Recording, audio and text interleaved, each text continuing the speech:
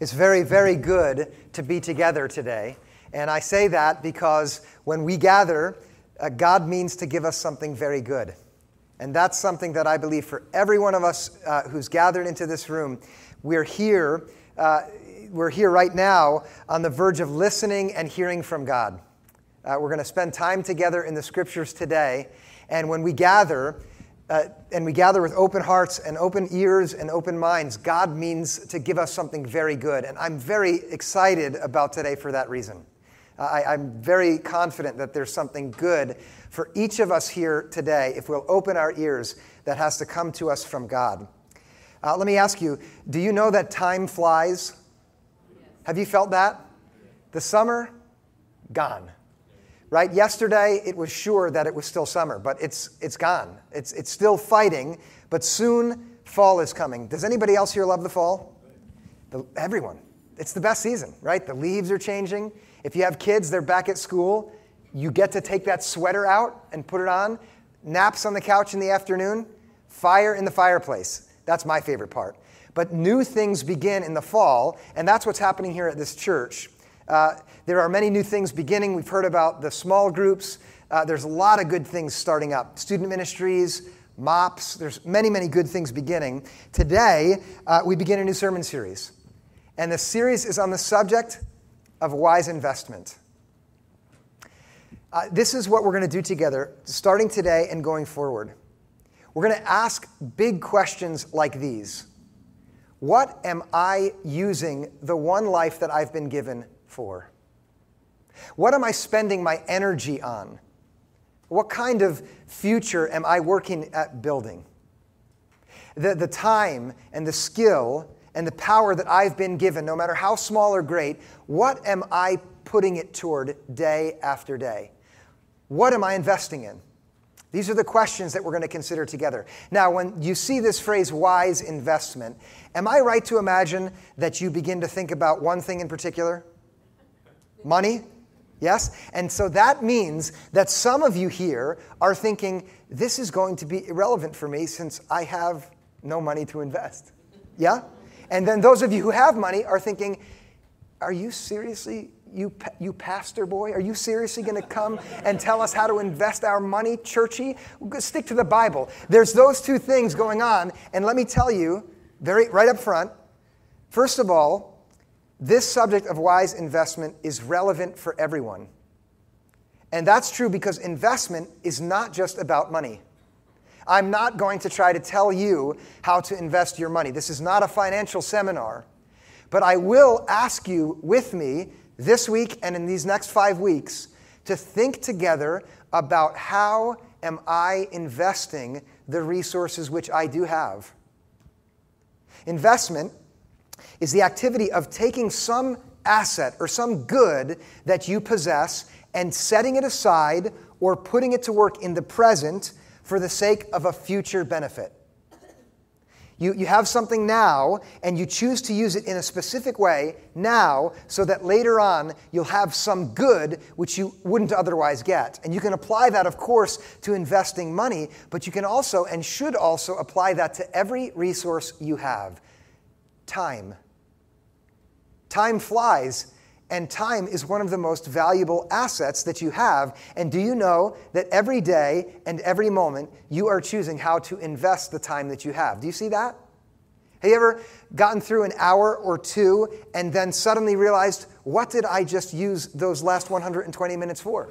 Has that ever happened? It's a bad investment in time. This happened when you first discovered YouTube. And not just that, but so many other activities, and some of them are good. We need a break now and then, but so many ways that we choose to use our time. At the end of it, we might say, that was a bad investment. Because after time has passed, and we're now in the present looking back, we will always have the ability to reflect and then say, did I invest that time? Did I invest my energy? Did I invest my will or my strength? Or that relational capital that I had, did I invest that wisely or poorly? Because the question about investment that we're going to consider today and moving forward is, what does it look like to invest wisely? Now, I want you to be clear on this one. I have my own ideas about investment, and some of them are good and some of them are bad. But I have not come today, and will not come in these coming weeks, with my ideas principally, but with the ideas that come from Jesus. And I know that in this room there are people in different places with regard to faith in Jesus. Some of you have been and are committed followers of Christ, and when you hear the words Jesus, you begin to recognize the promise and what's coming next, and others might not be in that place.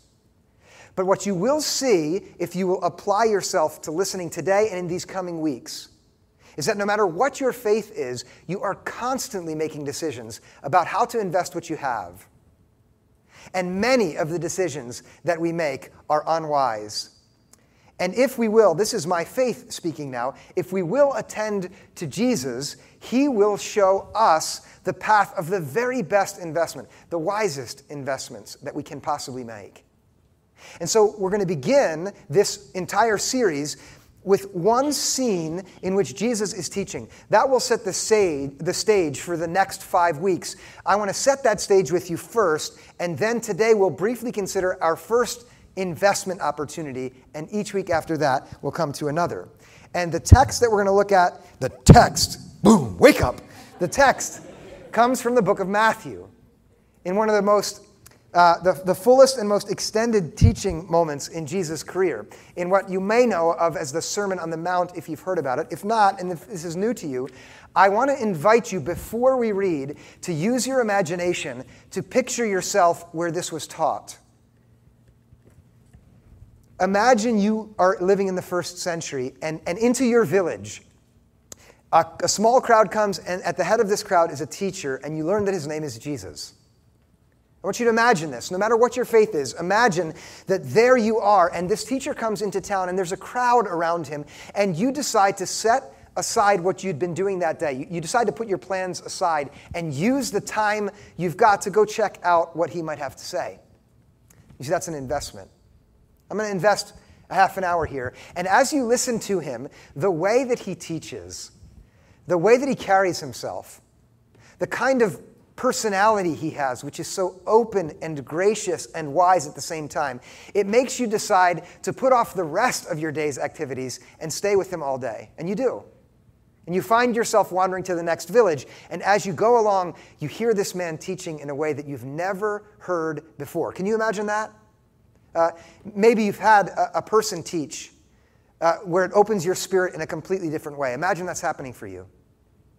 It's so compelling at the next village that you decide to make a phone call back to your contacts, and then you're going to put off your work for tomorrow and the next day. You send a few emails and you text.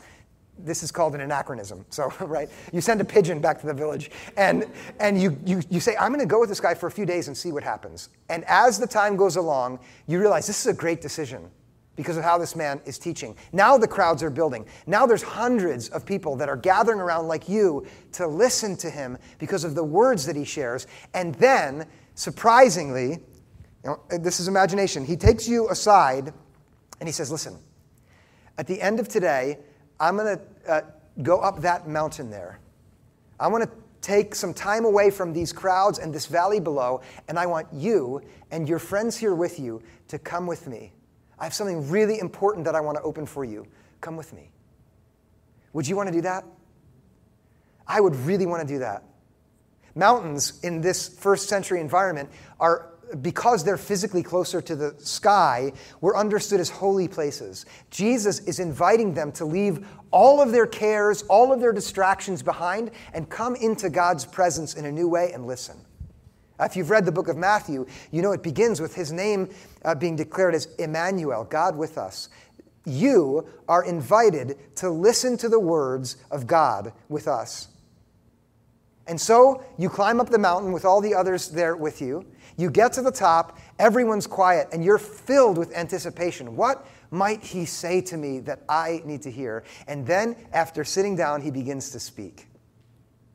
And you can read, by the way, the apostles' recollection of this teaching begins in Matthew chapter 5, and it's filled with gems. And I want you now to see the words that he shares somewhere in the middle, and I've selected them today because they're about investment.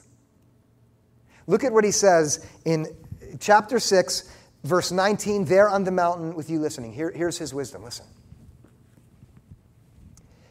Do not store up for yourselves treasures on earth, where moth and rust consume and where thieves break in and steal.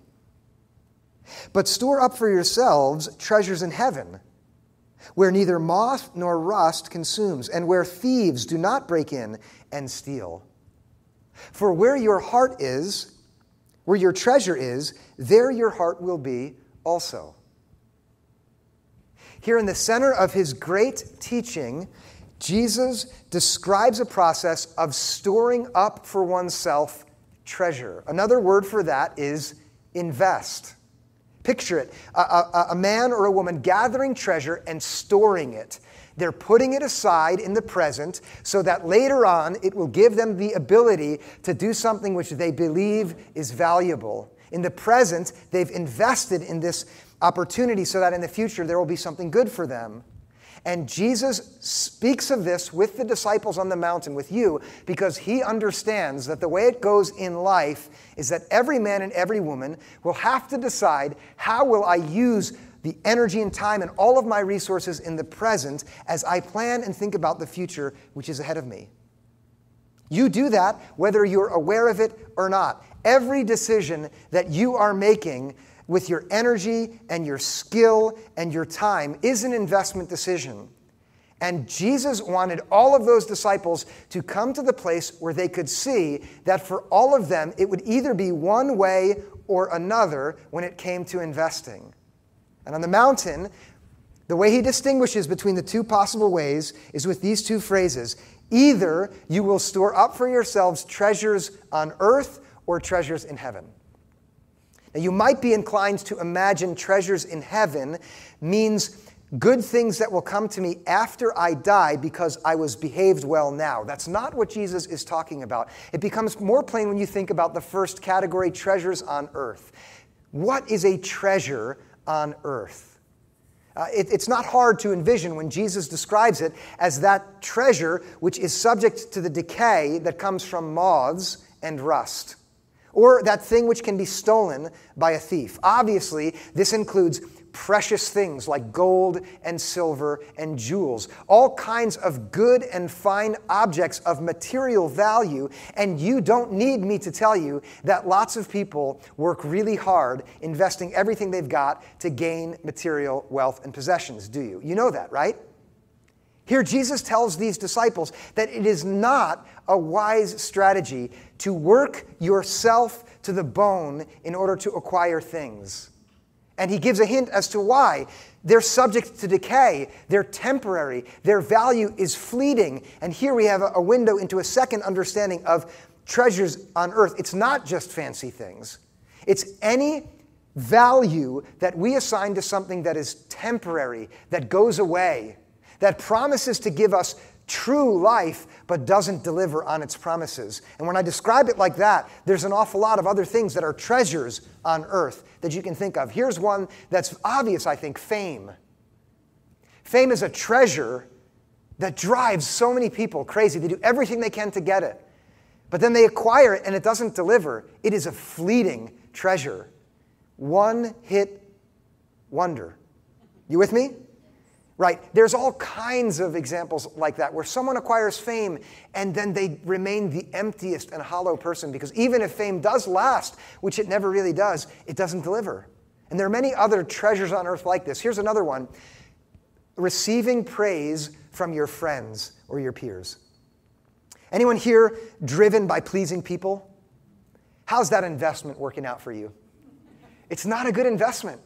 And that's what Jesus is talking about when he says, do not store up for yourselves treasures on earth. He is telling those gathered around him not to invest in these kinds of things for one reason. Now, please hear this. This is extremely important.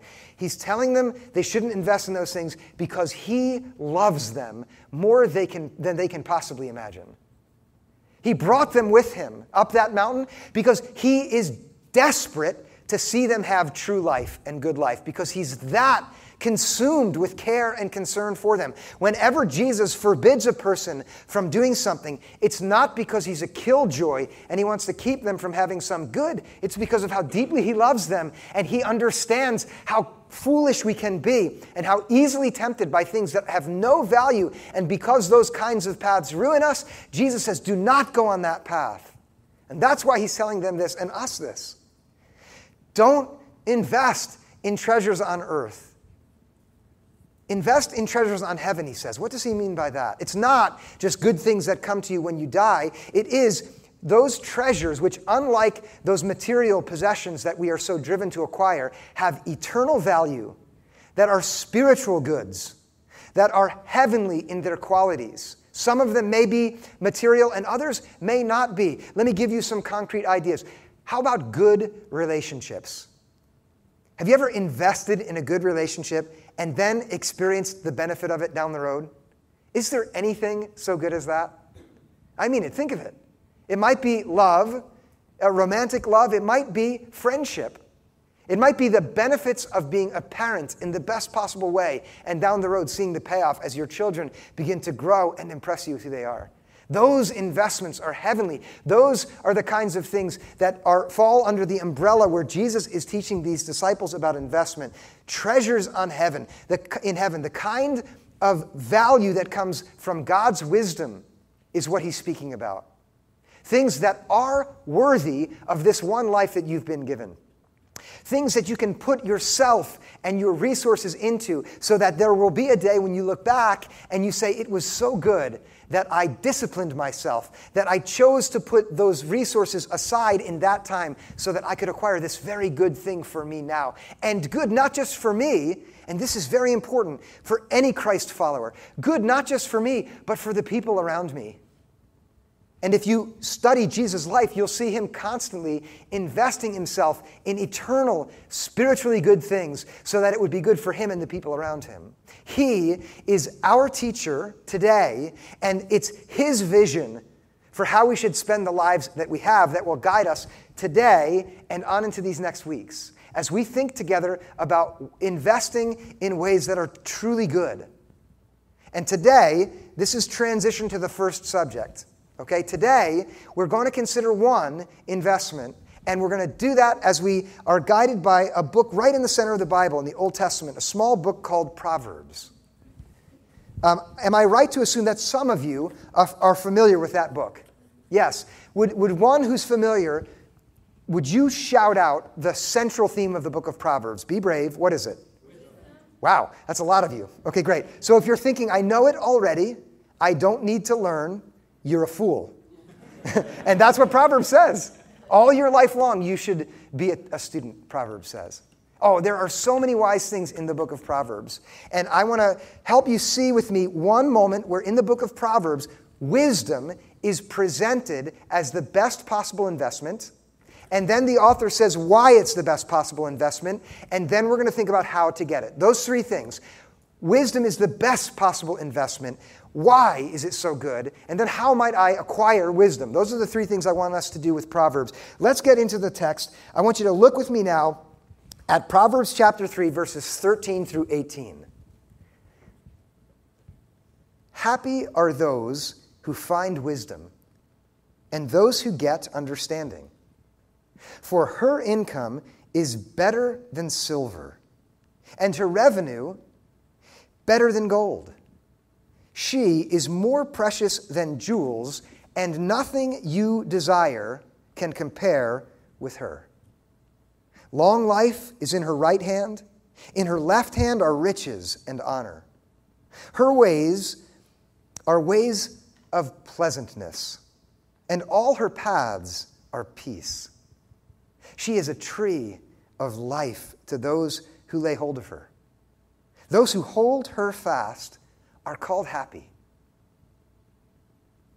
These words are poetry, lifting the virtue and value of this singular thing, wisdom. And they're beautiful. And when you dwell on them, their meaning unfolds and presents propositions and then support for those propositions, which are profound and moving. Does anyone know who wrote these words or who they're attributed to?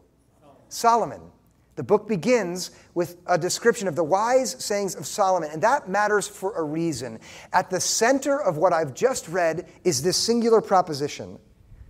Nothing you can desire compares with wisdom. Nothing at all. And I'm sure there are many things that you desire. All of us have desires. It's a truly good and human thing to have desires. This person says, of all of the things that you can desire, nothing is better than wisdom. That doesn't mean he's saying you shouldn't desire other things, but the very best desire, the first desire, in effect he is saying the most important thing for any one of you to invest in is wisdom. And he says in a very profound way that wisdom is actually better than the three most valuable things he can think of: gold, silver, and jewels. Wisdom, according to Solomon, has a better income, has a better revenue, and is more precious than those very precious and very valuable and very revenue-generating things.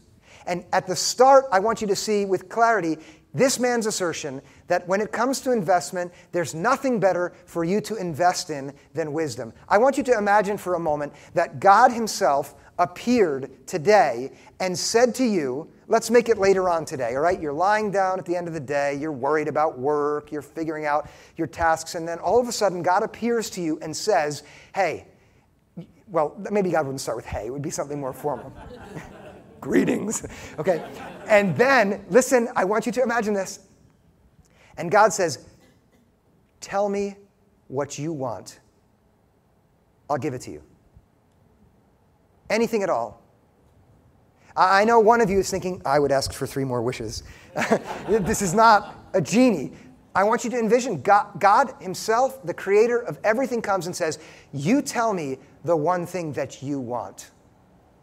This imaginative exercise, it actually happened to the author of these words, King Solomon. His father was king of Israel. His name was David. The family system that Solomon came out of was messed up. Anybody here have a messed up family system? And those of you who are sitting next to your family, you're not free to raise your hand. His family was so messed up. And his life unfolded in a way that put him in the position of recognizing that now he was going to have to take over for his dad as king. And he was vexed by all of the things that he had to worry about were so overwhelming for him. And you might not be king, but you still have stuff to worry about. Am I right? That life still is difficult and pressing, and it was for him. And he went to sleep one night, and God appeared to him in a vision and said, Solomon, you ask me for what you want. I'll give you anything. And Solomon could have asked for anything, but he thought in his own mind about what would be the best thing for me to have. Yes, he wants pleasure. Of course he does. We all want that. Yes, he wants rest in his life and sanity. He wants security. He wants to be honorable and have a life that's filled with honor. He wants material possessions that give him comfort and the ability to enjoy his days. He wants all of that, but instead of asking for any one of those things, his reply to God is, what I want from you more than anything else is wisdom. Give me wisdom. And he asks for it for a reason, and this is a great reason. He says, I know that I need to govern your people, and I don't have what it takes, so would you give me that so that I have the capacity to do what you've made me to do in my life? You may not know this, but God has made you individually to do something wonderful with the life that you have. God had a very beautiful design for you personally. Even if you don't believe that, I'm telling you that it is true. And the reason that Solomon asked for wisdom is he believed deep down that there would be nothing better for him to have. There's nothing better to invest in than wisdom. And I'm sure that the same is true for you. That's why I've chosen this at the start, because all of the good things that you desire cannot compare to wisdom. That's the first thing I want you to see. Now, there's a reason why Solomon says this with such clarity, partly due to his experiences, but he unfolds those with poetic images here that give us an answer to this second question. Why would wisdom be the best investment? I want you to look again with me at the words there in verse 16 and 17. And again, this is poetry, so let your imagination envision this. Long life are in her right hand. As an aside, the Hebrew and Greek word wisdom is feminine. And so poetically, it's easy for this author to envision wisdom as a woman. And he's just now depicted for us a woman who is holding something in her right hand and something else in her left hand. Imagine that, would you? In her right hand, long life. In her left hand are riches and honor. Her ways, and here you're meant to envision a path, a journey. Her ways are ways of pleasantness, and all her paths are peace. Imagine there is this woman there holding these two things, these three things which you yourself want. Long life doesn't just mean many, many days, but the Hebrew would have understood by the word life, tov, the kind of existence that matches God's plan. And that is in wisdom's hand. Peace and pleasantness, those things that you and I were made for pleasure, for the easy, relaxed pleasure of a life that is good. That also is her prerogative. She is the one that can show the path. She's the one who holds riches and honor, the riches and honor that you want truly, not false riches, but the true riches that human beings were made for. And the reason that wisdom is the best investment is hidden in this image. Think of it with me for a moment. If you want riches, let's start there. This wise man is saying, don't go chasing after riches, because the one who holds riches is wisdom. So if you want riches, go to wisdom. You see that? If you want true life, don't go chasing after true life, go chasing after wisdom, because she's the one who holds it. If you want true pleasure, don't go running after whatever presents itself to you as worthy of yourself and therefore pleasing, but come to wisdom, because she'll show you the path of true pleasure. She'll show you the path of true peace. In effect, the reason that Solomon is saying that wisdom is the best investment is that all of the good things that you want will not be had by chasing after them. Wisdom has them. And when you find wisdom, you will get all of those other good things. You hear that? One of the things that most people want, in my experience, is to be happy. You've heard that, right? The first words that I read to you in verse 13 are, happy are those who find wisdom. If you want to be happy, don't chase happiness, because you will become desperately sad. Because without wisdom, you'll have no idea where to find it. The same goes for all of the things I've mentioned. Here's a simple example. Have you ever met a terribly wealthy person by material standards who has all of the material possessions a person could have, and yet they're dreadfully unhappy? That they have no idea how to use their wealth. That they use it in a way that destroys them and the people around them. Have you seen stories like this? That's because they chased money and not wisdom. The person who's wise and becomes extraordinarily materially wealthy can do wonderful things in the world with their wealth. And if they had wisdom first, their wealth would be put to good ends. You see how Solomon supports the idea that the best possible investment is wisdom, because it's just that good for you. Listen to some of the other things, by the way, that come in the book of Proverbs about the subject of wisdom. Here are the other benefits of this investment, according to Solomon. When you lie down, if you are wise, your sleep will be sweet. Isn't that beautiful? You've had those really sweet nights of rest, haven't you? And on the other hand, you've had those tortured nights of tossing and turning because you can't get any rest in your soul. Wisdom makes sleep sweet. The wise, here's the second one, sit down at the end of the day, and they are not afraid. You know what it's like to be afraid of things, right? Of things in your past, or the things you're facing in the present, or the anxiety of tomorrow and down the road. Solomon doesn't say, if you're wise, nothing bad will ever happen to you. But he says, at the end of the day, you will not be afraid.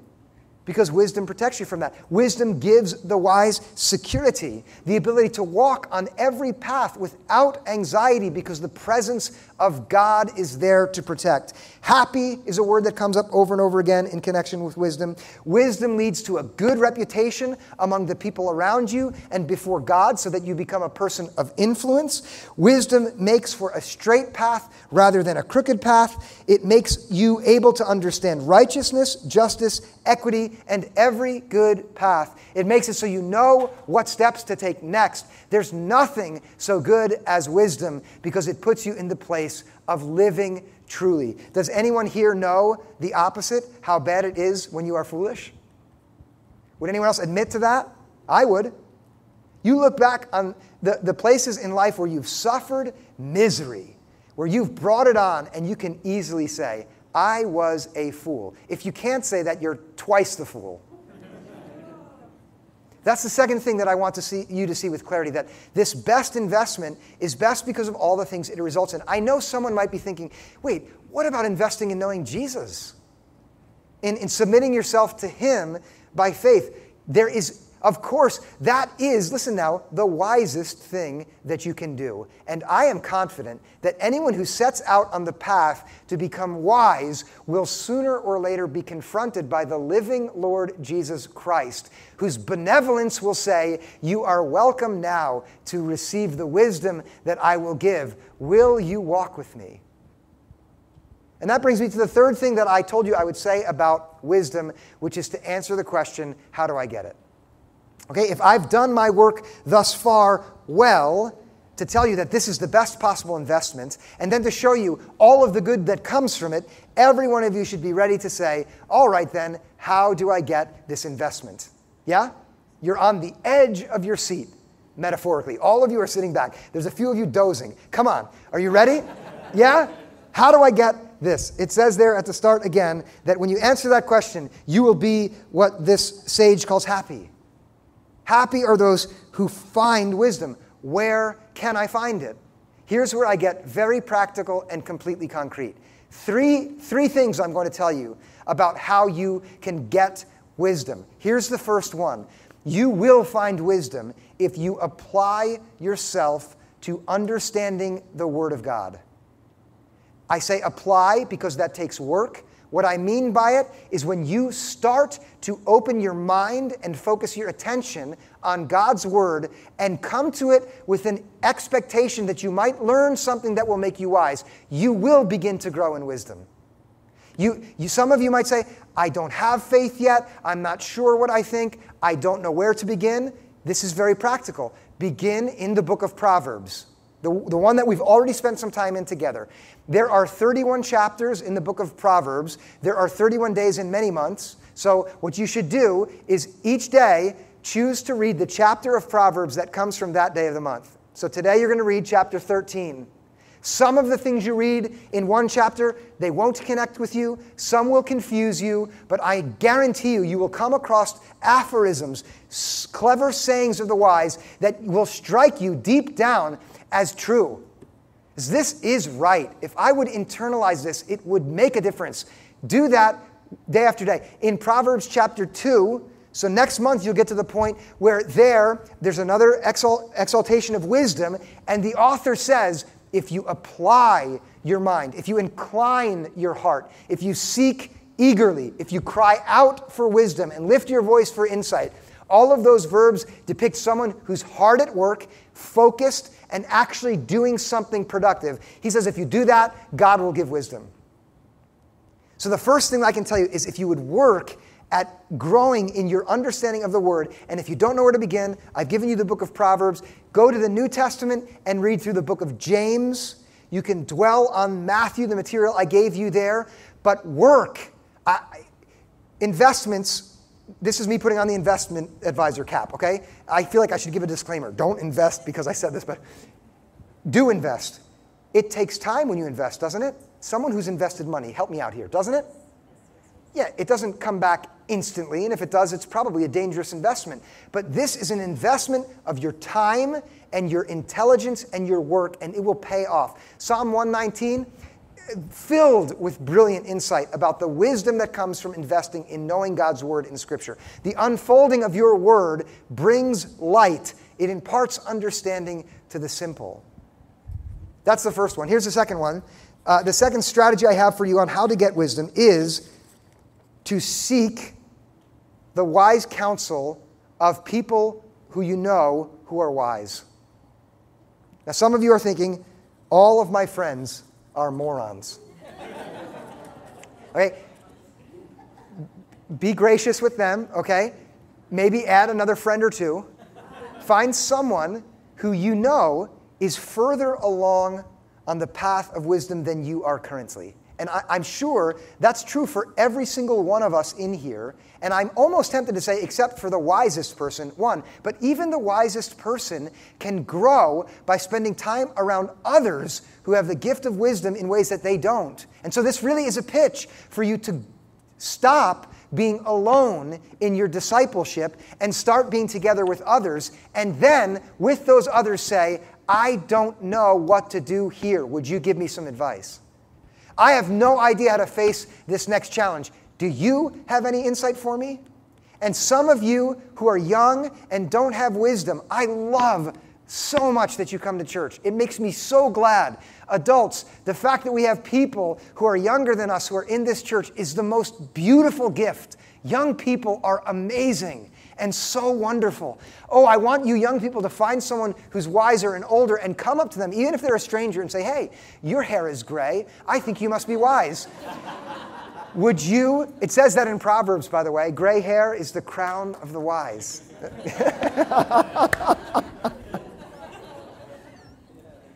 Maybe it's time for you to stop coloring your hair.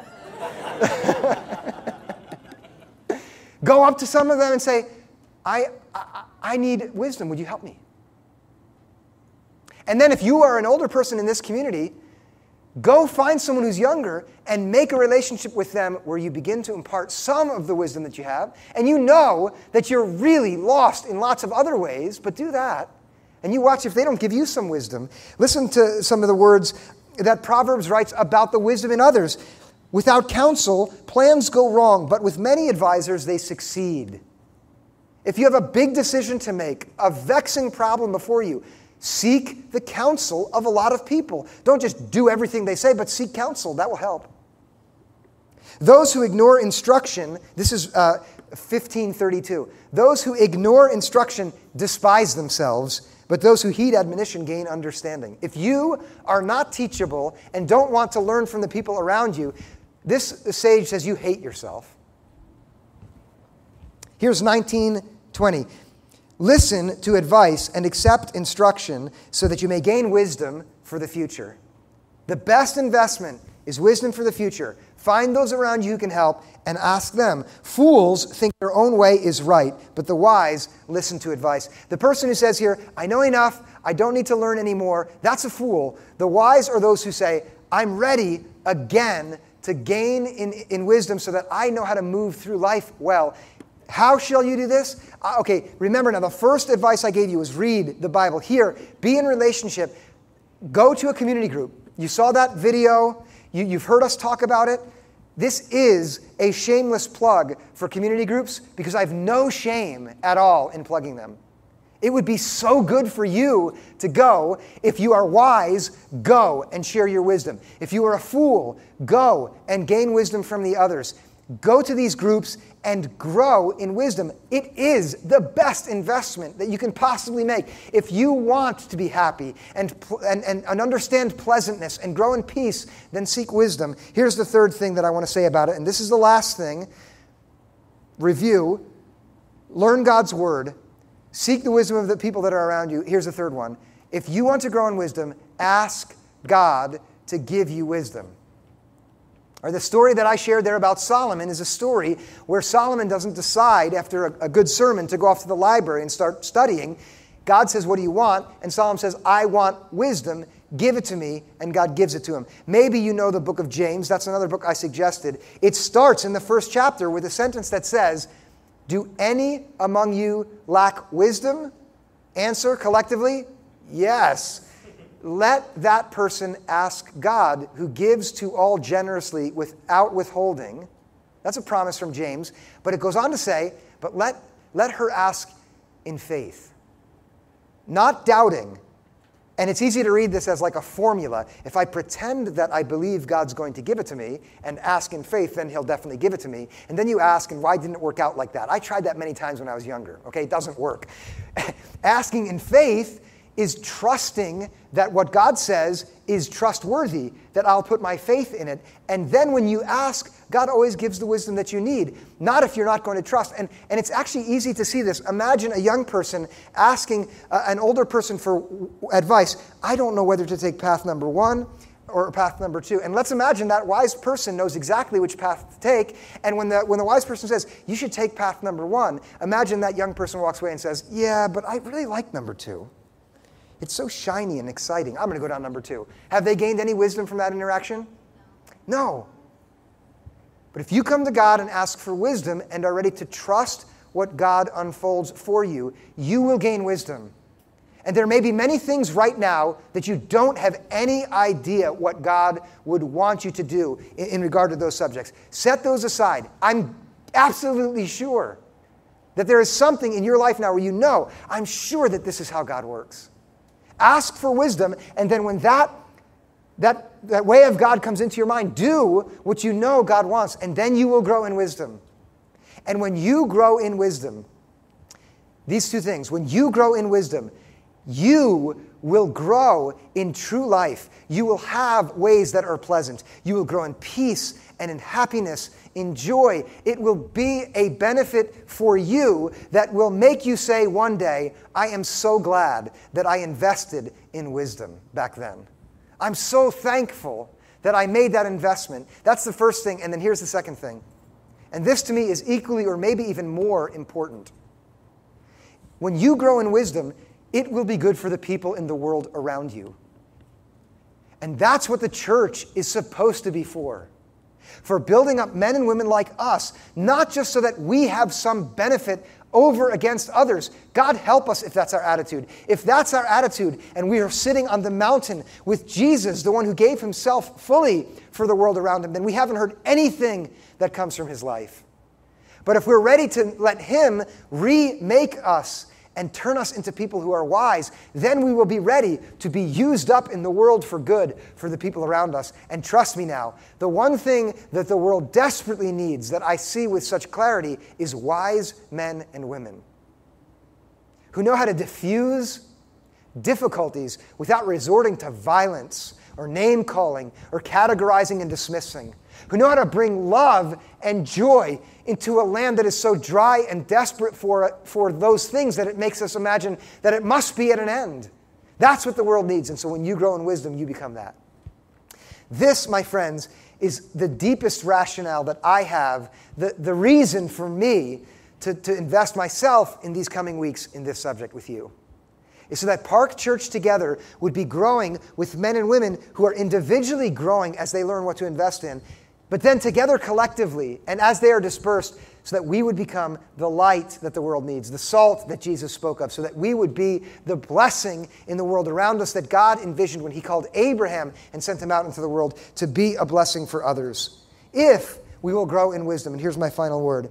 This last poetic image is what the author of Proverbs here, Solomon, promises. Look at verse 18 with me. She is a tree of life to those who lay hold of her. And those who hold her fast are called happy. The tree of life is an extremely important image in Scripture. It's used very, very infrequently. It's used 4 times metaphorically in the book of Proverbs, here once, to describe what it's like for the person who grasps a hold of wisdom, like a man embracing a woman. The other places where this image is used, you may know, are in the very opening words of the Bible, when the Garden of Eden is described, where Adam and Eve, the first man and woman, are together and they are free of shame. They love being with each other and completely open. They have nothing to hide. And they're there with God, in God's presence, and they have everything they could possibly dream of or desire right at their fingertips. And in that place, there is a tree called the tree of life. And then the tree appears again at the end of the Bible in the book of Revelation when the new heaven and the new earth is described. When you and I are given a vision of what to expect in the future when God comes and redeems and restores, and the tree of life is there again. And those who have washed their robes in the blood of the Lamb, those who are justified by Jesus and washed clean, those who have come to him and said, I'm ready to receive the gift of wisdom, give me that gift so I live well, they are also there in the presence of the tree of life. The sage is saying, if you want not just good things now, but the eternal joy of fellowship with the living Lord, unhindered and free and gracious openness to God and he to you, then come to wisdom. Because when you embrace wisdom, you receive a tree of life. Amen? Let's pray together. God, in these weeks ahead of us, what we want very much is to learn how to invest wisely. We want to see what are those things that we can put our resources into now so that we grow and the future benefit for us and the world around brings glory and honor to your name. We want to strive to use the time we have, the energy, the skill, the willpower that you've given us, the money that we have, all of our relationships, all of our resources in a way that builds your kingdom in a manner that is good for you and those around us. God, we want this very desperately. I ask now that the time that we've spent here would be building us up already, that we would know better now than before how to follow the paths toward wisdom. And God, I ask that for every one of us, you would give us what we need to grow in insight and understanding. God, thank you. Thank you so much for meeting us as we spend time in your scripture. I thank you for every man and every woman in this place this morning. I thank you for all of the children you've gathered together. Would you please develop us so that we become a powerful resource for your kingdom initiative in this world? We ask in Jesus' name, and all God's people said, amen.